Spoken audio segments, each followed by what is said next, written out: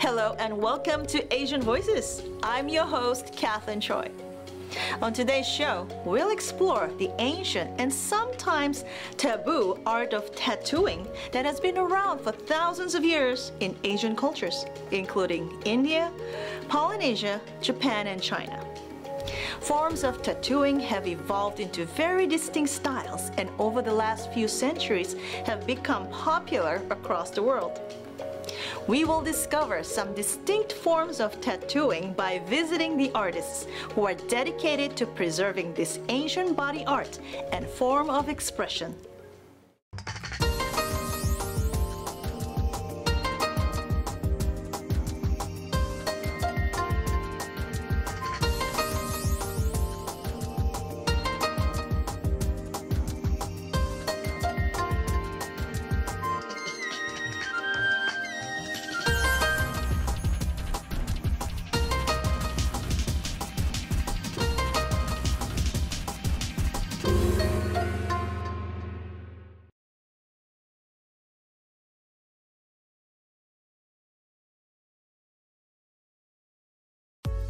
Did you know one of the oldest art forms is the tattoo? In Asia, tattoos have been around for thousands of years. First discovered in Japan on clay figurines dating back to 3000 BC. While some tattoos were used for religious and spiritual purposes, others signified a rite of passage or a way to connect with cultural heritage and self-identity. Let's take a look at the history behind tattooing from the ancient world to the present day in Asia and the Pacific Islands.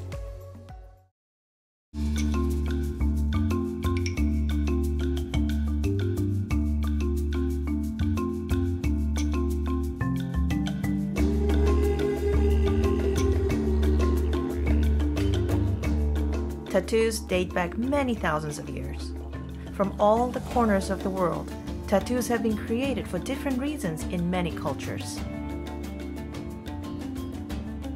While some were used for religious and spiritual purposes, for others, they signified a rite of passage or a way to connect with their cultural heritage and self-identity. Today, we will learn the history of tattooing from the ancient world of Egypt to the present days of Asia and Pacific Islands. From the ancient world, there is very little documentation and evidence of the practice of tattooing. One of the strongest examples of tattoos have been found on mummies in ancient Egypt, where modern technology such as CT scans and infrared MRIs allowed scientists to find traces of tattoos or forms of body modifications on mummified corpses. The discovery of tattooed human skin to date is found on the body of Otzi the Iceman, found in the Ostal Alps on the borders of Italy and Austria. Researchers have identified 61 tattoos on this 5,300-year-old mummy, incredibly preserved by the glacial climate. A thorough scan of this Iceman's mummified body determined that his tattoos served a medical purpose to treat his joint, spine degeneration, and possible chest pains.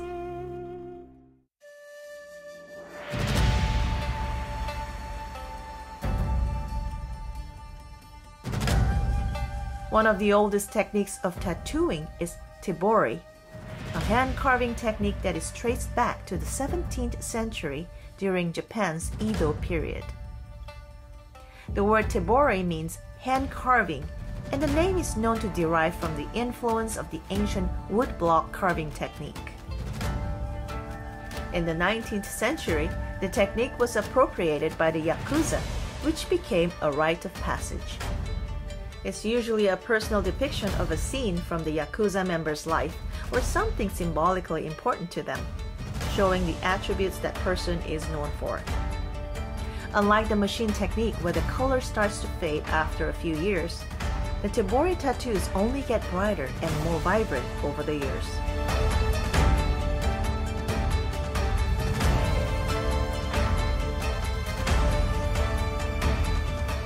Although tattoos are still considered socially taboo in Japan, associated with the Yakuza and the criminal underworld, there has been a rapid increase of Tokyo's next generation of youth who are proudly tattooing their bodies and displaying them in public, bringing the Tokyo underground tattoo culture to the foreground.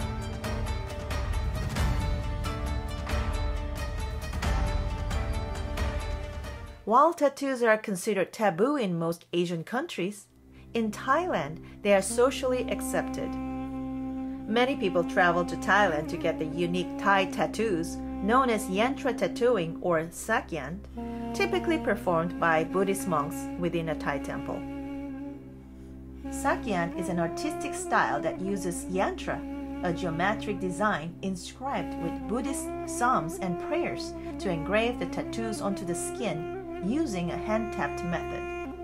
Traditionally, this was done by using a long metal spike or sharpened bamboo stick dipped in ink, which has been replaced by a long and sharp steel needle. Those with sakyant tattoos are believed to be protected from bad curses, ghosts, and evil spirit. Tattoo masters who place sakyant tattoos require years of training to truly understand religious symbolism and to accurately create sakyant talisman. Polynesian tattoos are part of a wide genre of tattoo styles that span over many islands in the Pacific. Known as tatau in Samoa and tattoo in Tahiti, Polynesian tattoos are known for their distinctive patterns and motifs, and a strong history. Each culture uses unique tools, pigments, and manners of tattooing, including special traditions or rules associated with each group. It's a common belief that the word tattoo in the English language comes from the word tatua, which is said to originate from the tapping sounds of the tool made during the process. The ceremony that is conducted at the end of tatua is called sama, where the tattooing is completed and the person receiving it is blessed.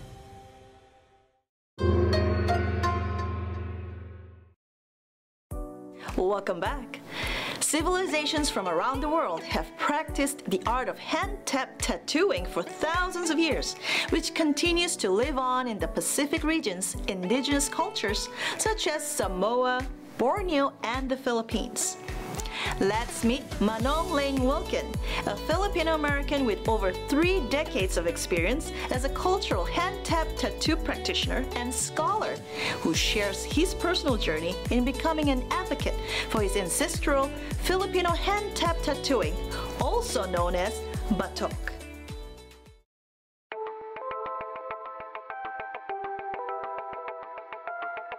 I am a hand-tapped tattoo practitioner. I have lineage from England, Scandinavia on my father's side, and primarily Ilocano on my mother's side, with some ethnic minorities commonly known as Igorot as well. I became interested in hand-tapped tattooing when I was 19 years old living in Hawaii, and after seeing the beautiful markings of our Polynesian cousins, I wanted to have my own markings but did not want to appropriate something from another culture. And so that began my 30-plus years of research into our cultural practice of tattooing in the Philippines, which is now unfortunately largely extinct, except for a few ethnic groups throughout the Philippines. My mentors are Sua Aleava'a, or sometimes known as Petelo Suluwape, and Sua Kione Nunez of Hawaii. And those were my teachers to help guide me through this practice. I never wanted to tattoo other people, just receive marks for myself. But the community, after realizing that I had all this background knowledge as well as the mentorship of people that are considered masters, the community began asking me for hand-tapped tattooing, and I've done my best to take care of the Filipino-American community with this practice. Hand-tapped tattooing is a little different from the machine. It is a little more intimate, I feel. The materials that we use to construct our tools are all natural materials: wood, bone, horn. These are some of the tattooing tools that I use. They're called various forms of kisi, igahisi. This is one of the other tools that we use. not commonly seen. This is Igihisi from up north. It is a wonderful, beautiful tool, very simple looking, but actually quite genius. And this is what we do when we tattoo. The sounds are rhythmic, they're almost drum-like. The recipient receives an experience that is very similar to what our ancestors had hundreds, if not thousands of years ago. One of my friends, Sua Isaiah Toitu'u, who is of Tongan, Hawaiian, and Filipino descent, he says that tatau, or tattooing, is one of the things that shows the Western world that we have not been fully colonized. And so many people come to us for the part of their processing of decolonization from Western ideology and thought. This is a way of reclaiming the body and bringing it back into a cultural lens, focused and establishes who we are, strengthens our sense of cultural self-worth and identity. Prior to receiving marks from me, the recipient has to follow protocols, both spiritual and practical. One thing that we do require of a lot of people is to do their genealogy. If they come from a metro place like Manila, that's a cosmopolitan melting pot. And we want to make sure that we give them the appropriate marks for their ethnic group. Just because the family has been there for a few generations in Manila doesn't necessarily mean that they're Tagalog. They might be Ilocano, they might be Isnog, they might be something else. And so we want to make sure that they do their due diligence, and we do our due diligence with them. The designs that I use are culturally prescribed, if you will. The recipient doesn't really get a choice in what they can have in terms of those designs, because that was already chosen by their ancestors generations upon generations ago. Cultural context, as well as what designs are available to them from their ethnic group, that all comes into play. And unfortunately, our people are still illiterate in these designs. That's where it comes upon my shoulders to be able to be literate in the designs and do what is appropriate for that recipient and their ancestry. A lot of the work that I do is to re-educate our people about this practice again. I have apprentices, written 2 books on the subject, contributed to other books on the subject. I've been in documentaries, I've been on the news, I've lectured at multiple universities and private forums, trying to bring this knowledge to the forefront again.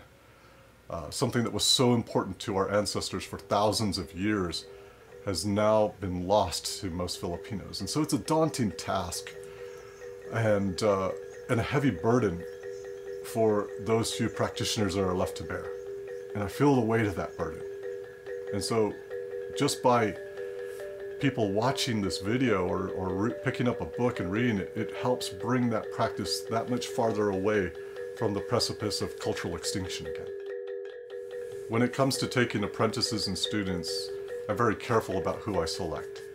I don't just take anybody who is interested. They have to have a unique set of attributes to be able to do this work. They have to be craftsmen or craftswomen to be able to manufacture these handmade tools. A lot of people focus on the artistic aspect or the symbolic aspect of these markings, but what we have realized in recent years is that these markings often follow the meridian lines in the body as known by Chinese medicine. So in effect, it becomes like permanent acupuncture affecting a particular organ system. And we put this to the test, everything from pain management to fertility issues. And the results have been surprisingly good. We have also participated in research studies where they're examining the connection between hand tattooing and an enhanced immune system that comes with tattooing itself, as well as these other aspects that seem to have an interplay with what is understood in Chinese medicine as acupuncture or acupressure. My admonition to my people out there is whatever you are interested in culturally, explore that practice. Because when you search for your ancestors, they find you, and they fill in the gaps. And at its very base, batok, or cultural tattooing from the Philippines, is to accentuate the relationship that a person has with not just the past as an abstract, but with their ancestors specifically. And so as you get to know your ancestors, you get to know this practice. I'm Lane Wilcken, and this is my voice.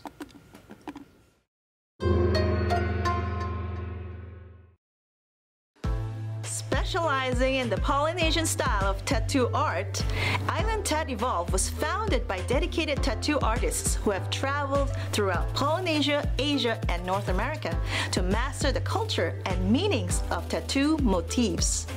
Based on 3 pillars of technical mastery, artistic excellence, and storytelling, Island Tat Evolve has even been honored to be chosen as the official spiritual tattoo artist for the Ali'i Nui, the King of Polynesia.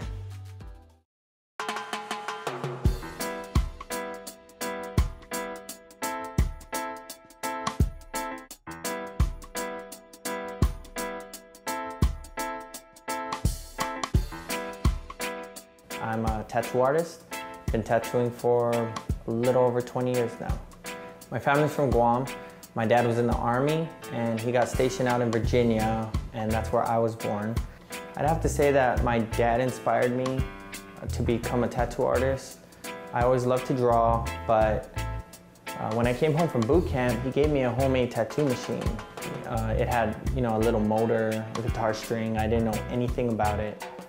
But he wanted me to finish a tattoo that he got when he was a kid and growing up in Guam. And it was unfinished. It was the hand poke style he got in high school by some friends. I didn't know anything about it. I didn't know anything about what I was doing. I took the machine and I did what I could by finishing the tattoo. I went back to the Navy and made a couple more machines, and I ended up tattooing, my roommates and everyone in the barracks, and that's how it all started. I was born and raised in Tonga, in the island of Davao. I moved out here to California 5 years ago, and I'm a tattoo artist here at Island Tat. My favorite design on Polynesian design is the spearhead, or mataitao. The meaning of this design is like warrior and protection. I believe every single person is born to the world, they're born to be a warrior. The words to describe my artwork is tatatao, means strike equals, or tattoo in Tongan language. Everybody have their own battle in life, physically and mentally. And I like to include that in every tattoo I do because I believe this design can help encourage you and encourage people so they know they are warrior and to keep fighting. I was born on the island of Mindanao in the Philippines. I moved to San Diego, California at the age of 3. I've been here ever since. A friend of mine inspired me to tattoo back in college. He saw me drawing during passing period one day and it really persuaded me to look into tattooing. From there, 10 years later, I'm still doing what I love. The rest is just history. I specialize in custom freehand Polynesian tattoos. I also like to incorporate Filipino patterns and motifs in my work as well. What makes my work different from other artists, I would say, is my use of bold lines and bold framework with the smaller patterns and details in between. Y'all know how I teddy bear, Island Tat, Dub City production in our area. Bless up. Island Tat has a flavor, spreading the fever, cheering the feeling, all together Indonesian style. In a positive vibe, yeah, Indonesian style. Come together, get your gear up with the Oha. We live a different life today, and we live in a different society with different tools. The Polynesian tattoo in the past has been done for different reasons in different cultures. One word to describe my artwork would be mana, is the essence or power in everything. I met Ali'i Nui, Aleka Aipolani of the Polynesian Kingdom of Atui in 2011. A favorite tattoo design of mine would have to be Moko that I gave to Ali'i Nui, which is a facial tattoo. And since then, I've been able to make trips with him in the kingdom to New Zealand, Easter Island, Tahiti, throughout the Pacific. One thing that I would say the kingdom of Atui signifies to me and the Polynesian community would be hope. That he will bring a voice and he'll make real change, not only for Hawaii, but for the people of Polynesia. I am Joshua Elsis. I am John Sombrio. I am Gideon Vailea. This is my voice.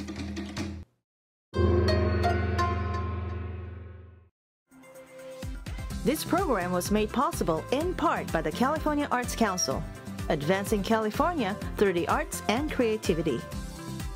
Team Metro Real Estate, helping families with real estate investments in San Diego since 1990. Contact us today for your free in-home market valuation. Promote your organization or event online today on Asian Pacific Community Connection Business Directory website.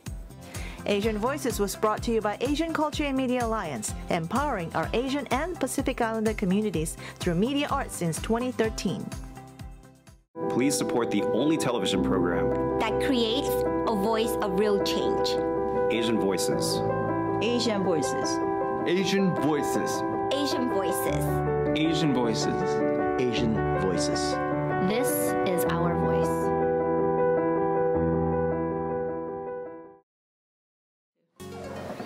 Well, that's all for today's show, but be sure to check out our YouTube channel and follow us on Facebook, Instagram, and Twitter. Before I go, I'll leave you with today's music video by a talented API music artist. I'm Kathleen Choi, and I'll see you next time on Asian Voices. Until then, take care, everyone.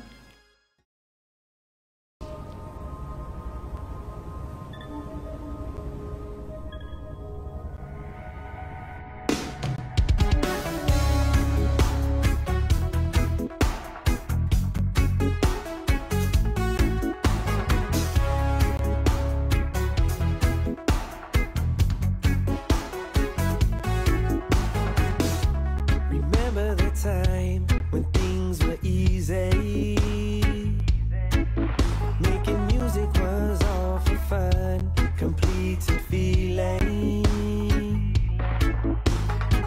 Then egos got to know it, trading the passion for pay, chasing the flashing light. Came time to realize, opened up all our eyes, we had it all wrong.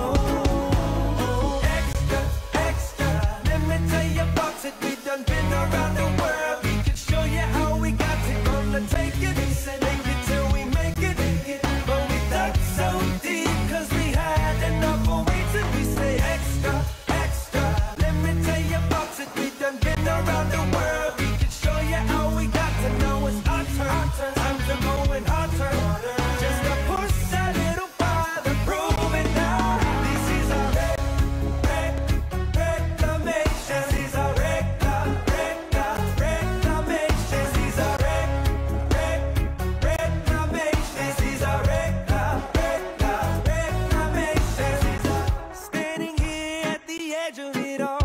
seen the pain, seen the struggle, through the heartache and the trouble. There's no one left to blame. Wasted time is such a shame.